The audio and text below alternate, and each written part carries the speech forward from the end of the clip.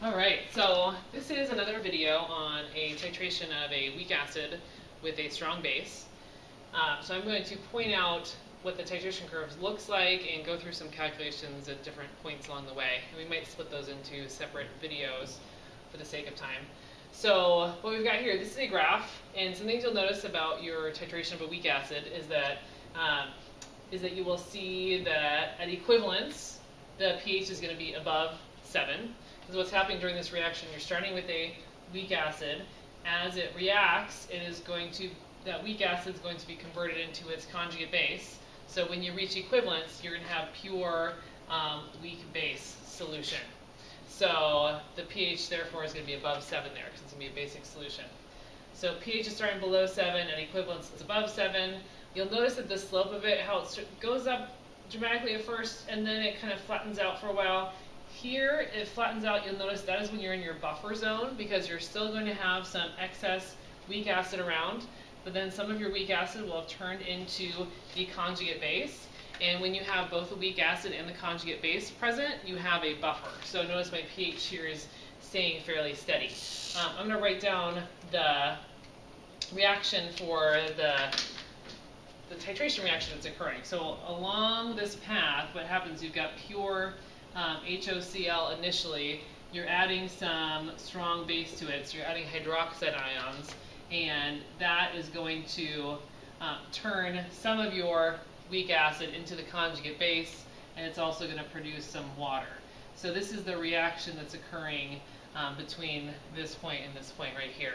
At the beginning, it's all HOCl. At the end, it's all OCl minus. When you're in between, you've got a little bit of both.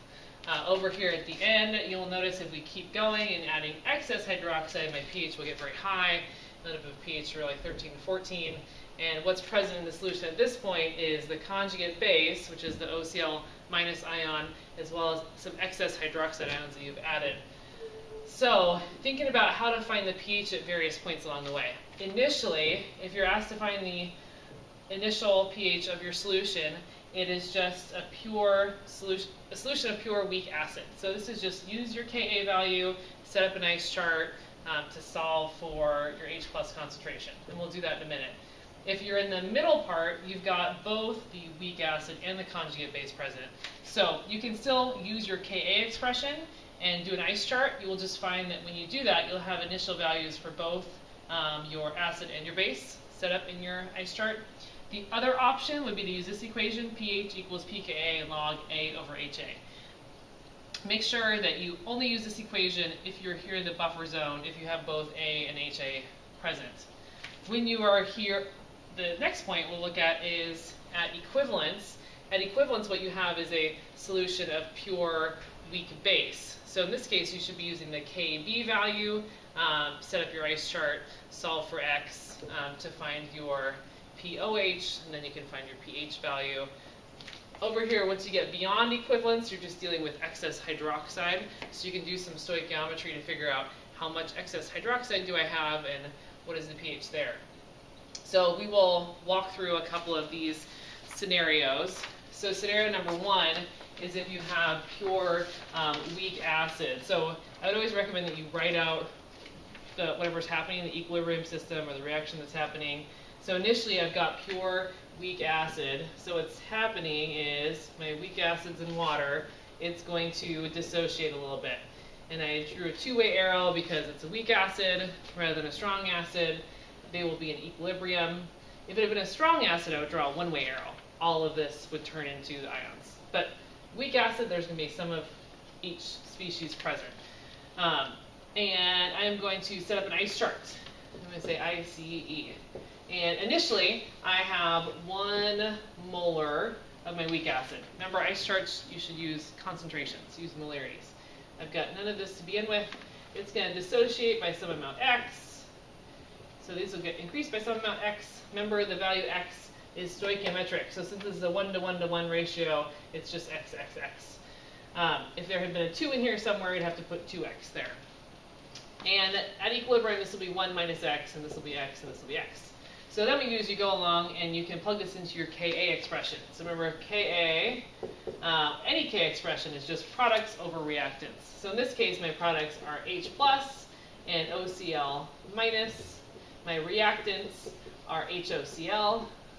Okay, I go plug these in. I end up with x squared divided by 1. And we leave off that minus x because our k value is pretty small. And so that means my x value is going to be pretty small. So 1 minus x is just going to essentially be 1. So I'm going to leave that as just 1. And my Ka value would be given to you in the problem. And in this case, the Ka is 3.5 times 10 to the negative 8th. So if you set this up, notice that if you solve for x, x gives you your hydrogen ion concentration. And if you set this up in your calculator and solve for it, you will find that, I don't know if I wrote down what my x value is, but you'll find a value for x. And then if you take the negative log of x, that means that you're taking the negative log of the hydrogen concentration, so that gives you the pH, and you will find that the pH is 3.73. So, try that, plug in your calculator, see if you agree. So that's step 1. Initially, it's just a pure weak acid. The next scenario we might see is when you have added some of your strong base, but you're not at equivalence yet. So we started out with 1 liter of 1 molar HOCl. So that means we had a mole of our weak acid. And now at this point, we've added 300 mils of 1 molar NaOH. So we've added 0.3 moles of my strong base. So what that means is if I were to write out this reaction that's occurring, I've got HOCl in my solution. I'm adding some hydroxide ions to it. And I'm going to draw this as a one-way arrow. So when you're thinking about adding a strong base to your weak acid, or if you're adding a strong acid to a weak base, think of that as being a one-way arrow. These are going to essentially all get used up and converted into products. So my HOCl and hydroxide will combine.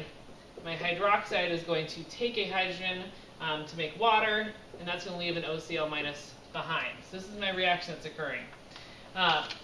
So this is basically a stoichiometry problem where you want to ask yourself, how much of each reactant do I have at the beginning? And you will find that one reactant is in excess and one reactant is limiting. So if I, again, look at my molarities and volumes, my HOCl, I have 1 liter of 1.0 molar. So that means I have 1 mole of HOCl present. My hydroxide, I added 300 milliliters of 1.0 molar. So that means I added 0.3 moles of hydroxide ions. And if you look at that, you notice how these react in a 1-to-1 ratio, but I have a lot fewer hydroxides than I do my HOCl. So that means that all of my hydroxides are going to get used up. It's my limiting reactant. And only some of my weak acid is going to get used up. So there's excess weak acid. So that means after this reaction is over, I'm still going to have 0.7 moles of my weak acid around. All of my hydroxide will be used up. Water we're going to ignore because it doesn't affect our calculations.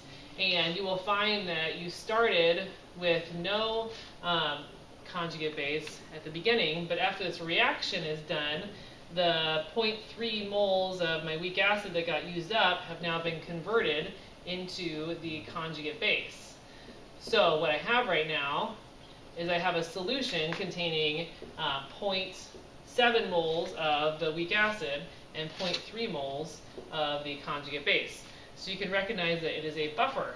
So to find the pH of it, I could go through and use this equation and say pH equals pKa, which would be the negative log of this K value right here. So here's my Ka value, plus the log of A minus over HA, so 0.3 divided by 0.7.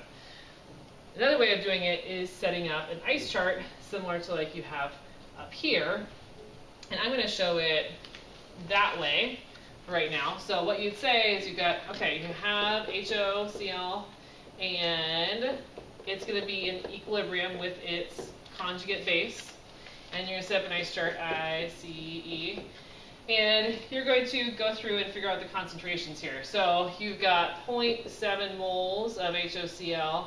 My new volume at this point is 1.3 liters, right? I had 1 liter, I added 300 mils to it, so now I've got 1.3 liters. And I also have 0.3 moles of OCl minus, in 1.3 liters. So if you stop and calculate those, let's see, what do we get? This is, I've got 0.54 molar of HOCl, and I have 0.23 molar OCl minus. So again, here are these molarity values, which you could plug into this equation right here. Or we can use our Ka expression, just like we did in this scenario. The only difference is, in this scenario, I only had an initial value. When you're dealing with the buffer, you're going to have an initial value as well as some of your, you start with some of your products as well in the initial row. So you're going to have some of your weak acid and conjugate base present in that initial column. So some of my weak acid is going to get used up. I'm going to make some of my products. So if I look at what they're going to be at equilibrium, this is going to be 0.54. This will be some value x. This will be 0.23. And again, I'm ignoring the change. X is going to be such a small number that this change will be insignificant. So 0.54 minus x will basically just be 0.54. And then you go along and you plug it into your Ka expression, which we have written right up here. Here's your Ka expression. So if you notice, what you have is your, and I'm kind of running out of room, but Ka equals x is my H plus concentration. My OCl minus concentration is 0.23, and my HOCl concentration is 0.54. And that equals 3.5 times 10 to the negative 8th. So I apologize for my cramming down here at the bottom. So if you set this up and you solve for x, x will give you your hydrogen ion concentration, which ended up being 8.2 times 10 to the negative 8th if you plug that in your calculator. And if you take the negative log of your hydrogen ion concentration, you'll get the pH. So you'll find down here that your pH equals 7.09. I'm going to write that over here. And again, try it. Check your work. You can also try this calculation using this equation right here. You should still get 7.09. You should get the same answer. So we've done initial and somewhere along the way before equivalence. And then we'll do another video that talks about the further on points.